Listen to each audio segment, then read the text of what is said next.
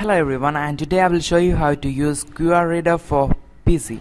And for that you have to go to this website, and I will give the link in the description, and then you have to click on the download now button right there, and then you have to type in this captcha right there in this box, and then you have to click OK. And now I have downloaded it. Then open that and install that by clicking a lot of next, and the same thing you have done in the past, and then it's being installed.